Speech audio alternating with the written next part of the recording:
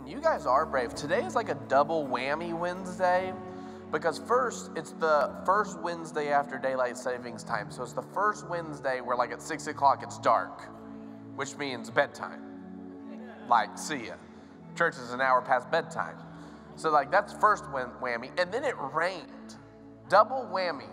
Rain a lot and dark, and yet here you are. Here you are. That's serious. So because this is the serious group, we're going to get seriously into the word tonight. How's that sound? Does that sound good to you? All right. So we're in this series called Invest. And we kicked it off this last weekend.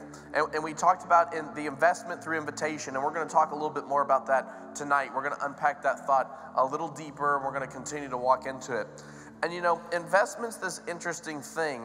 And there's kind of, I don't know, investment kind of has, there's two examples of investment, if you will, not just in the Bible, but things we're used to.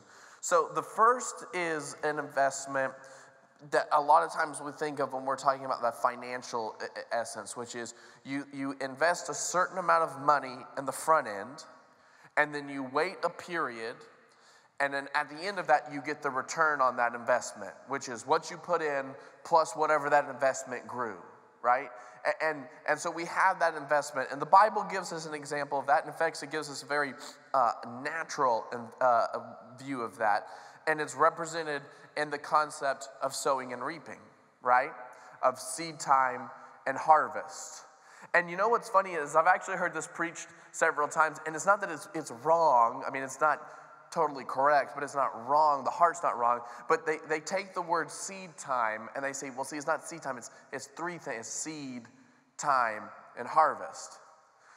And the reason I say it's wrong is that's not actually what the Bible says. It actually says seed time, one thing, sowing, the act of sowing.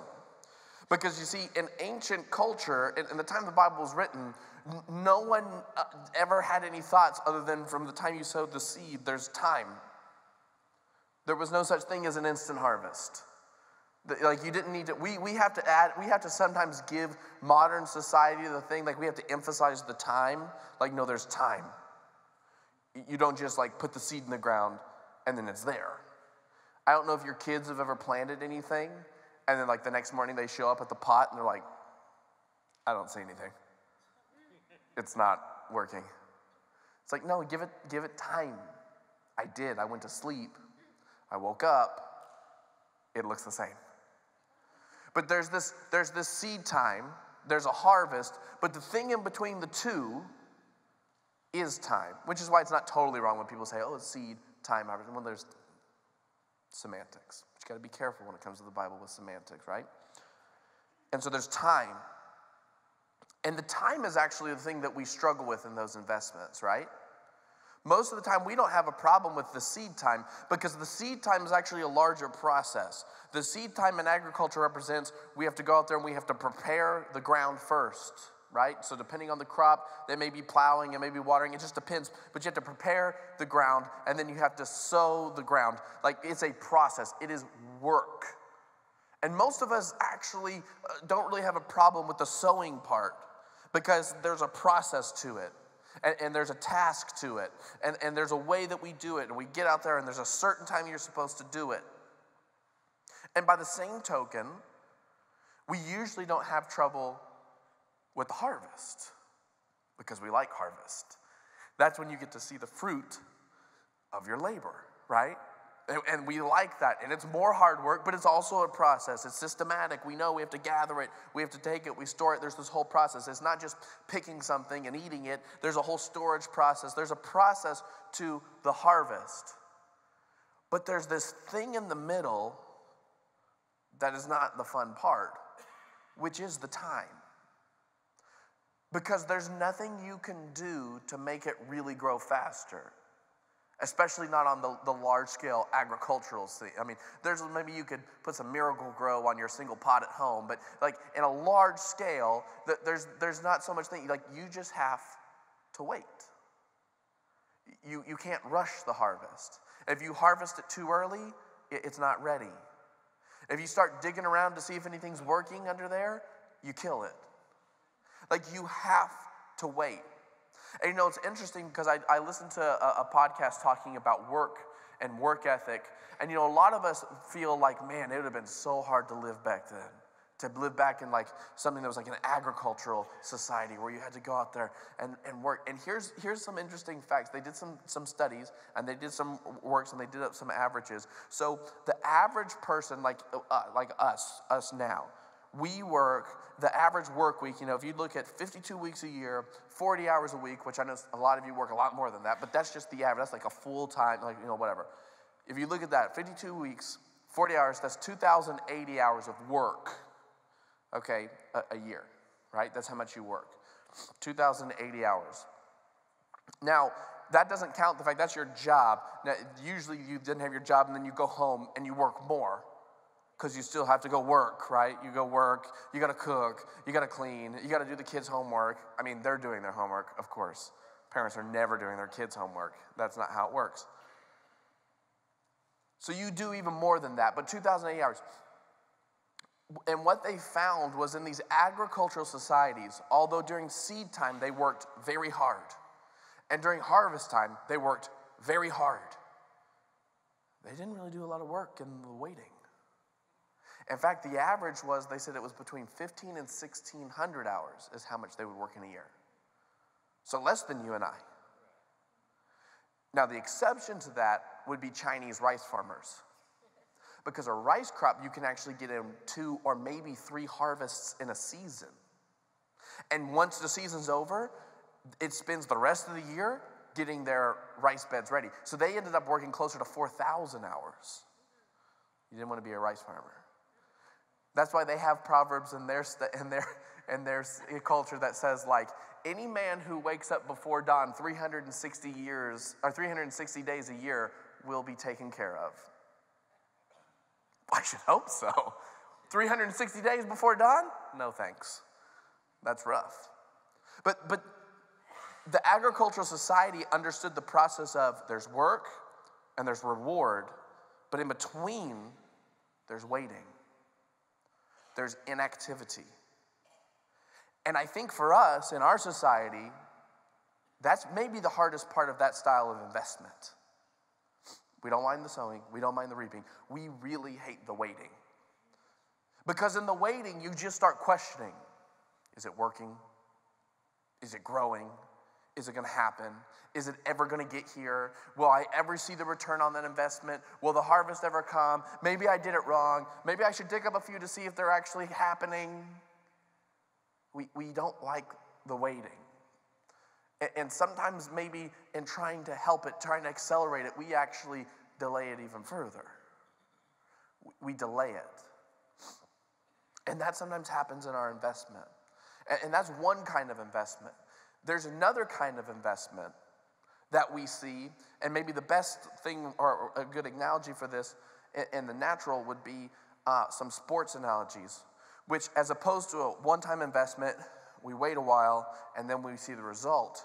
It's like the investment of consistency.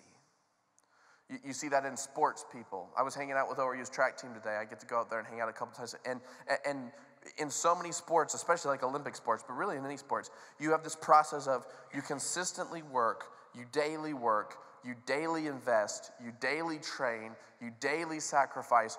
Days turns into weeks, and weeks turn into months, and you continually do it, and you continually do it, and you continually do it, all for the one opportunity to see the result of all that investment in a race, or maybe in an Olympic event. Like the Olympics is kind of the epitome of this, because you hear about these people who train for whole lifetimes, wait for 4 years so they can get to this one moment, and it lasts like 10 seconds. But the reward is how they performed in those 10 seconds, right? But it's this consistent, daily, monthly, yearly investment, all for the preparation, all for the investing for this one specific time so that they're ready. So that they're ready for when this championship or when this track meet or when this Olympic, we see that in sports, when they're ready for the opportunity. And there's biblical perspective to this as well. That's why the Bible implores us, and Jesus told us that we need to constantly be washing ourselves with the Word, that we need to constantly be spending time in His presence, that we need to be daily making the investment of time with Him. Not to gain favor, but because we need to be preparing ourselves and be at a place of preparedness for when that event happens. And you say, what's that event? Well, the event is the thing that you actually didn't prepare for. The event was the thing that you didn't see coming. In our life and what we walk through as Christians, we're walking through life and everyone goes through where life is good, and then all of a sudden something comes up, a trial comes up that you weren't expecting. A loved one's in the hospital. A financial challenge comes up out of nowhere, a relationship issue, sickness, something happens with one of your kids. There's these things that happen that we're not ready. And the thing is, all of a sudden you're faced with what ends up being a challenge, a test, an opportunity. And you wind up in this place where you're either ready for it or not. You either have yourself built up in a place where you've been investing and spending times so that when the enemy throws the fiery darts, they're either quenched by the shield or they're not. It comes to this investment. It comes to the fact that we get to invest this time, that it's a preparedness, it's a daily thing, it's something that we get to continually do so that when the opportunity arises and faith is tested, you've invested and you're there. And this isn't a legalistic thing. I'm not telling you that you should spend daily time in prayer and the Word legalistically. In fact, the exact opposite. You shouldn't do it religiously. You shouldn't do it ritualistically. You should do it because that is what prepares you for the moment when you need it the most. The reason that athletes are training, the reason that athletes are preparing is so when the moment arises, they can perform at their peak potential.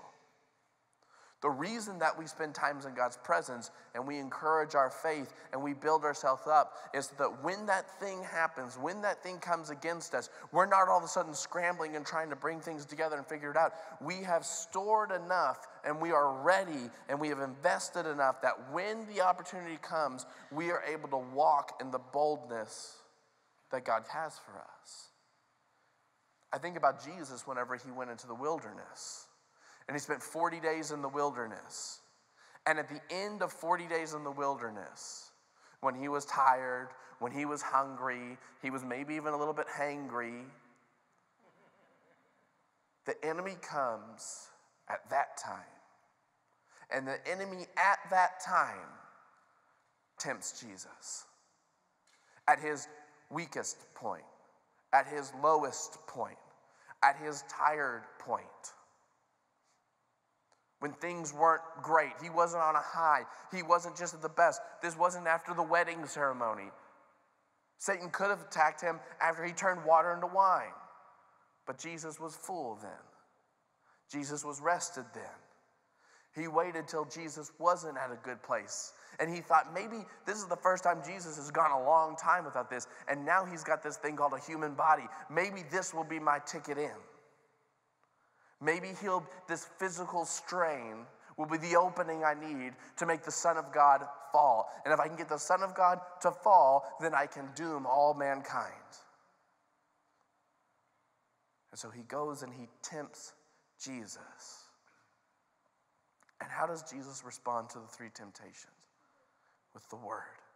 It is written, it is written, it is written. And you know what? It wasn't that week that he was in the word. How do I know? Because when he was 12 years old, he was in his father's house in the word, teaching the word. He was giving the word. He was always in the word. He knew the word. At 12 years old, he went and taught at the synagogue, and they were like, who is this guy? It's like he knows it better than we do. And yeah, he did know it better than them. He wrote it. It was an author reading. They just didn't know. He responded with it. He was already invested. So when the temptation came, when the trial came, when the tribulation came, he wasn't like all of a sudden looking around like, oh man, I got to figure something out. He responded with what was already invested. He responded with what was already invested. It's the thing that I'm trying to teach my kids. I tell my kids, listen, I'm not telling you that you need to get into the Word and you need to spend time in prayer because it's a ritual or because it's a routine. I'm telling you because this is the investment for when you need it the most, it'll be there for you. I was having a conversation with one of my sons. I said, how much time are you spending? Like, what are you doing? Like, what's your thing? Like, how much time are you spending in God's Word? And he said, oh, probably not enough. And I said, listen, it's not a matter of enough. There is not enough. It's not a quantity. It's either you're either inviting God into that process or not. There's not a time limit. There's not a chapter limit. That's not the case. I used to have when I was growing up, a real religious habit of reading the Bible. It wasn't a healthy habit of reading the Bible. It was a religious habit of reading the Bible. And if I went to bed that night and I had forgotten to read the Bible because of my religious spirit, I would wake up and I'd turn on my lamp and I'd open my Bible and I would just point to a verse and I would read it because then I could tell myself my streak is continuing. I read it. And I did that a lot. Until I got to this verse. I shouldn't share this, but I'm going to because you're the hardcore Wednesday night people. One night I was late, and I was like, oh, I didn't do it. And I flipped open my Bible, and I literally just flipped it open, and I hit it, and I shared this to the pastoral stuff last week. I hit it, and I put it in there. I'm like, okay, my eyes just looking awake, and I get it. I'm like, okay, I read it, and it's the verse, and I think it's Ezekiel, where it talks about, it was talking about this wicked women, and it talked about like men with the genitals of donkeys and all this kind of like really super weird stuff. And all of a sudden I was like, now I can't sleep. Is that in the Bible? I was like, what did I just read? I was like, and I laid there for like an hour and I was like, God, why is that in the Bible? What did I just look at? And I felt guilty because I read my Bible. I felt guilty, like I just read something bad. I was like, I have no clue what this is talking about. And that was the last time I did the old flipping point because that is not a safe method. I just went to like more secure books of the Bible from then on. No prophets, no minor prophets. Just skip all that stuff. It was terrible. But it was religious. I was not doing it because I was investing anything. I was doing it because it was habit. I was doing it because it was a habit. God's not a habit. He's a relationship. And we invest in our relationships. If you do something for your spouse out of habit, it's not going to mean anything to them. If you set like a monthly calendar reminder to tell your wife you love them, like, oh, hey, my calendar just went off, wanted to tell you I love you. It's not going to have a lot of meaning to her. It won't check any boxes. It won't develop relationship. That's not how it works. Relationships are about intentionality. And when we invest, investing is intentional. We invest in it. And so both those styles of investments, the one time and the long time, we can see that in different principles in our lives. And then the daily, hold on, I may sneeze. Look at the light. What does that mean? Does it? Does it? I don't know. Okay, it's good now. You guys shamed it away. Both kinds of investments we'll see in our life and we operate in. And both of those kind of investments you can see in the concept of invitation. Both of those kind of investments you can see when it comes down to invitation. And this weekend we talked about 3 perspectives of invitation.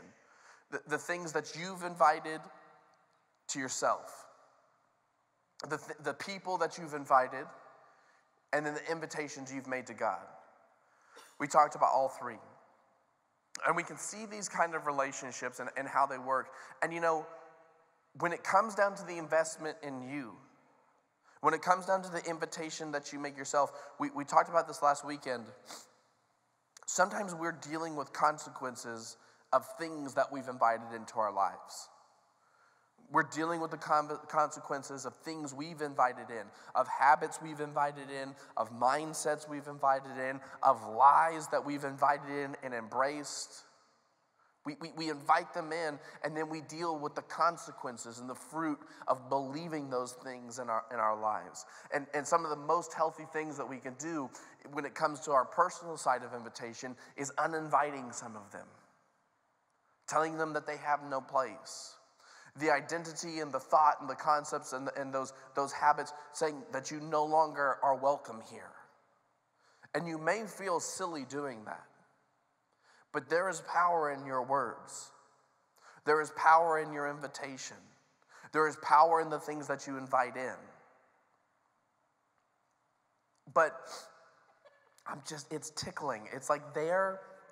Now you guys got me self-conscious. Okay, it's gone. I blame the rain. It's there. We have these invitations, and they're in us. And we have them. And personal investment is great, and the things that we invite in is great. But we need to realize that there's certain things that we're going to have to invite in, and they're long-term investments. We invite those things into our hearts, and then we know that this is something I invited in. This is something that I feel like God was calling me to plant in my heart, and now I need to leave it alone. I need to let it grow. I need to let that identity that God spoke to me, I need to plant that inside of me, and I need to let that grow. I need to let that identity grow. I don't need to be digging it up to see if it's still there. Because you can ruin those things that God invests in you and the things that you invite in. But there's certain things we need to invite in to ourselves on a daily basis. There's certain things we need to invite in on a daily basis that we need to be inviting in. We need to be inviting in God's presence. We need to be inviting in God's guidance. We need to be inviting in His word. We need to invite these things in on a daily basis so that we can continue to see this goodness, so that we can be ready whenever hard times come. Because, Jesus said it, that trials and tribulations will come. They will come. But don't worry, He's overcome the world. So we can understand that. But we invite these things in. And you have a limited capacity. And that's why the uninvitation is important, because your portfolio can only be so big. And I guarantee you that all of us, when we look at our lives, have things that are probably loser investments that we should just get rid of and replace them with something that's more profitable long term. That can give us a better return. That can give us more what we're looking for in the future. But we have to be able to walk it. We have to be able to see that in our lives. We have to be able to see that investment and see how that invitation comes in. The second thing, when it comes down to inviting others and your invitation to others. Man, invitation is such a powerful thing. Jesus gave, and I want to read it real quick because I want to read the whole thing. Where was it? My notes got all scrambled. Well, it's gone. Here's what it was. When Jesus said in his one of his parables that he talked about the king who was having a banquet, and he told people to go and invite everybody. And he just kept saying, nope, just keep going, just keep going, just keep going. That there's power in an invitation. There's power in compelling and inviting people so that God's house can be full. But you have a power not just in inviting people to church, which you do. Like, the greatest way to get the seats in this place filled is not by me preaching really good, or maybe stop sneezing while preaching, or losing his notes, or whatever it is. That's not going to be actually the thing that fills the seats. The greatest thing that creates growth in our church is from personal invitation from people like you. That's the thing. It is invitation. It is individual invitation. And we have different ways to do that now more than ever. You can just personally invite someone. You can do it on Facebook. You can do it. We have so many ways to communicate and invite people, but you have the ability to invite people. But it's not just church that you have the ability to make an invitation to. Like, you have the ability to invite someone into a relationship. Like, relationships are always done based on invitation, at least healthy ones. And the way that you can have a close relationship, an intimate relationship, a relationship that has meaning, is when you invite someone into that relationship and then you're open within that relationship. When you invite someone to a relationship and you say, like, some people that you're here and maybe you're lonely, maybe you feel like no one knows you, maybe you feel unknown, maybe you feel like you need someone you can talk to. I can tell you this, one of the things that happens is when you invite someone into a relationship and within that you say, hey, I want to have this relationship and I want to be open and I want to be honest and I want to be transparent and I want to share struggles and I want to be able to bounce things off each other and encourage each other. When you make that invitation, the fear is that they'll say, no, you're weird, I don't need that, I don't want to talk to you, which may happen. It could happen. But I can tell you, if you're led by God and it's a relationship, it's not like someone you met at the grocery store, like someone you actually have a relationship with, there's a really good chance that what they'll respond is, man, I could really use that too. Like, I could really use someone like that too. I had a friend growing up that we're still friends, we're still really good friends. But we grew up and it was kind of weird because, you know, when you're in high school and when you're young, we were even in junior high, like, your friends, and you talk about stuff, but when you're like in 8th grade, like nothing's really that serious really anyways, right? So like, it's like, ooh, yeah, ooh, I don't know. I can't remember what was important to me. Nothing was that important. Like, oh, I need a new pair of Jinkos because they're so cool. Yeah, bro, Jinkos are awesome. Oh man, I had a growth spurt, now my Jinkos are too short. Some of you have no clue what Jinkos are. Who knows what Jinkos are? Thank you, okay. Don't make me like, you guys are looking back, I don't know what Jinkos are. Like, Jinkos, for those of you who didn't know, were the worst jeans that were ever created. They were like huge legs. Like, I had a pair, they were called the K pouches, and I was a size 26 waist, but each leg hole at the bottom was 50 inches around. So it was 100 inches circumference between the two. It was actually a Pentecostal women's skirt is what it was. It was what I was actually wearing in hindsight. That I could actually spread my legs, but like that's all it was. But there was this really small time, they were so cool. They were so cool and I just had to have them. And that was important. And then we would talk about stuff like that. And then somehow every time I bought a pair, I would hit like a teenage growth spurt. And the only thing that was not cool about Jinkos is if they were too short. And I would just look one day and be like, what are my Jinkos? But my friend was shorter than me. He's like, just give them to me, bro. It's the worst. But we had these conversations, but then as we got older, and all of a sudden life got more like real, like we started to get older, you have real issues, and then we got married and all that stuff, we found ourselves that we realized we were at this place where we still had a friendship, but it was superficial. You know what I'm saying? Like we still talked. We talked about sport. We talked about all this stuff. We talked about the same stuff we talked about in 7th grade. But we didn't talk about the stuff that we were actually going through at 20, which was not Jinkos. They're coming back, by the way. They're coming back. I saw them. I got an email because I'm on their mailing list. Coming back. But all of a sudden we had a conversation. It's like, hey, you know, can we be in a relationship where we actually talk about the things that we're going through now? Can we invite each other into that? And lo and behold, we both needed it. And we went through years where we needed the other one really bad, and neither one of us were willing to make that the invitation. Neither one of us were. And we walked through things alone when we would have had someone right there that was just an invitation away. Your invitation may not just be for you. You may not know how much that person that you're on the other side of the invitation needs it, maybe more than you. You may think you need to talk to them, and that once you're done, they'll be like, great, I'm glad you're done. I actually need to talk to you. I've got a lot going on. I'm not okay. And that's okay. That's okay. You have a powerful invitation. You have a powerful invitation. If you are older here tonight, you have something that not only you can invite your peers to, but you have something in your maturity and your wisdom that you can invite a younger generation to. This church needs people who have wisdom. We have young people around here who don't know anything about anything because no one's told them. We have young men who grew up without dads and they don't know how to do anything because no one told them.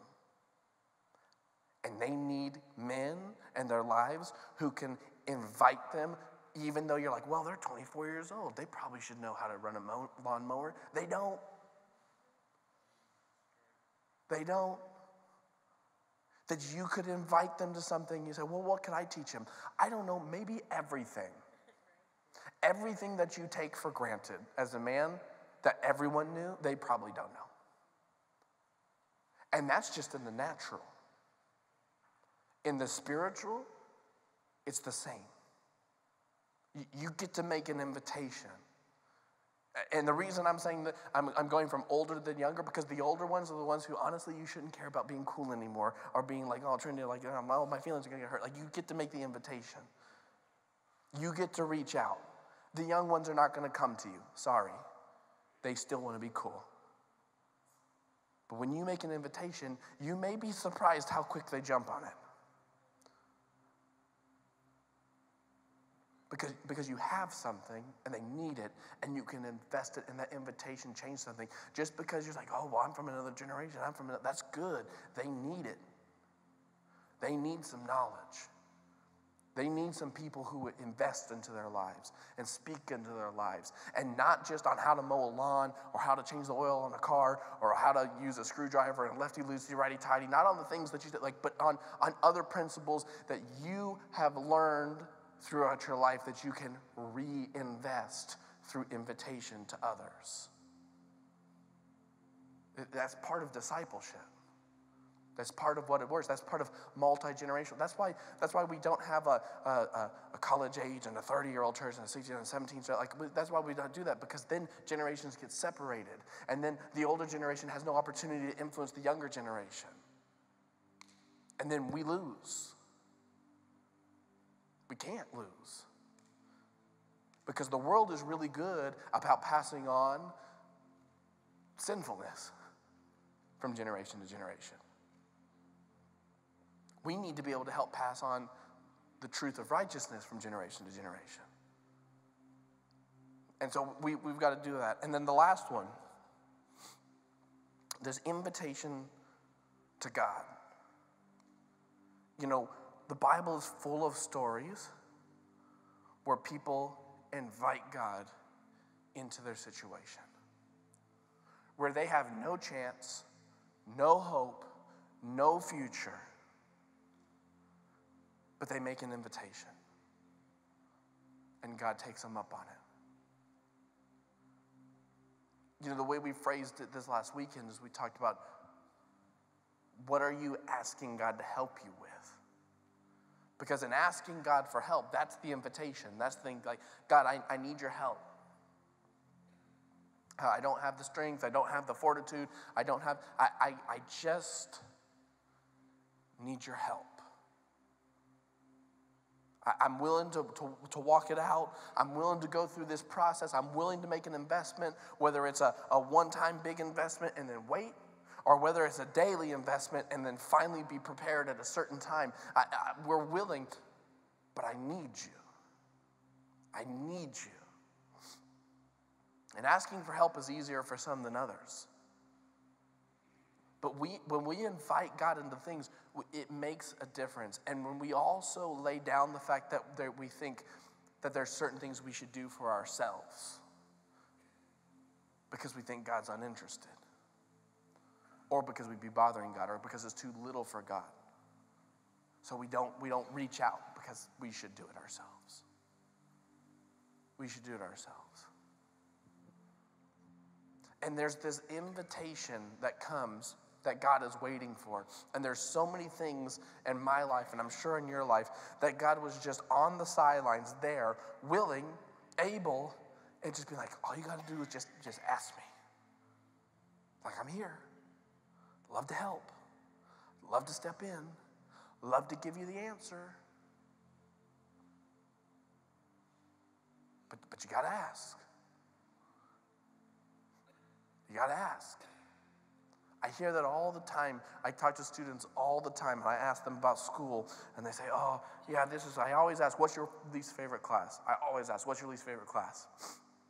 And it's almost always math for some reason, which hurts my feelings. But math, and then history. And I'm like, why don't you just stab me? So my two favorites. Next you're going to say PE. But they're like, I don't get math because I don't understand it. I don't understand how this works. I don't understand how it works. And I say, okay, do you ever ask your teacher, do you ever raise your hand and say, teacher, I don't understand. Can you show that to me again? I'm like, no. Why would I do that? People would make fun of me. Why? Because I don't know the answer. So you're worried about what other people think, but you don't know the answer, and you won't ask the person who has the answer, so you just go on not knowing the answer because you're afraid to ask the person who has the answer. Yeah. So you'd rather get bad grades, be stressed out, fail, end up working a minimum wage job for the rest of your life because you just don't want to raise your hand and ask. Yeah. And you know none of your other friends understand either. Yeah. We all don't understand. But none of us are willing to raise our hands and ask. I had one who said, I won't ask in class, but I go at lunchtime and meet with my math teacher so they can teach me then when the class is not there. We've developed a culture where asking for help is not okay, and unfortunately, we've projected that onto our relationship with God, where we think that if we're like, God, can you help me? He's just going to ridicule you and make fun of you and then send you to the dunce corner. That's not what he does. Like, there's no story in the Bible where someone cries out to God for help and he's like, I'm busy. Or, you're not that important. Or, you should have done better yourself. Like, that doesn't happen. In fact, Jesus and his life, and his ministry, and when Jesus says, when you've seen me, you've seen the Father, I'm so you can know how the Father's heart is. In Jesus' ministry, he kept on having all these missions and these things that he had to do, and he kept getting distracted by the number of people who would ask him for help. That's why in Mark, one of the biggest things that says that he was moved with compassion. He wasn't there to heal people. He wasn't there to do miracles. He wasn't there to feed them. He wasn't there to do all that stuff. He had other things he was supposed to be doing, which was sharing about the good news and this new thing that was happening. And yet, these people kept crying out and inviting him to help. And it was like Jesus was incapable to turn them down. And sometimes he tried to do it in private, and sometimes he tell them, don't tell anybody, or like, oh, hey, let me spit in your eye. Like, he would do all these different things, but he couldn't stop himself. Like, he couldn't stop himself. And do you not understand? That's the picture of who God is to you. That when you cry out, Son of David, please have mercy on me, and all of his disciples are like, shut up, guy, you're just a waste of space. Jesus is like, no. That's not who I am. I'm going to go heal that guy. Stop stopping the children to get to me. This is the kingdom. This is who it is. They're going to come to me. Like, the only people who got reprimanded when people asked help were his disciples. Not the people who asked for help. It was the people who tried to tell them, no, you're not good enough. You're not important enough, or he's too busy for you. Those were the people who got reprimanded. The ones who asked for help received what they asked for. Those who came to him got it. And not only did they get it, there are so many stories, whether it was the woman with the issue of blood, or the leper, or the 10 lepers, there's so many different people who the truth was, by the law and the society that they're living for, they should have been punished, some of them by death, for even coming and asking. Not only did he not punish them, he actually gave them what they were asking for.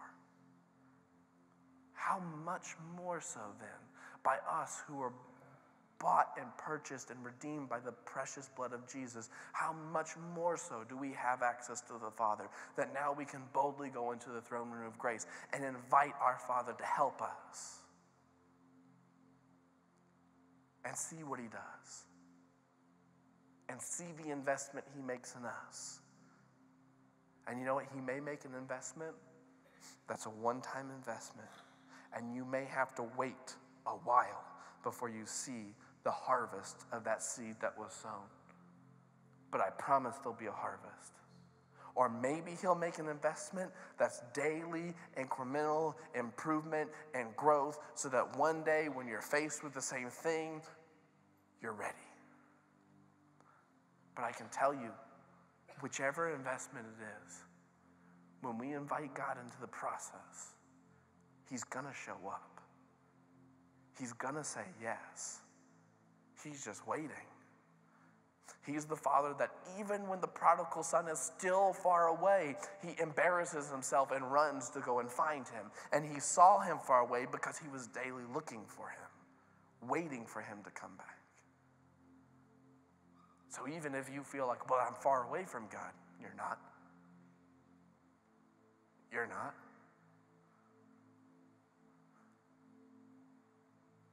He's there, waiting for the invitation, waiting for you to come back and invite him to help.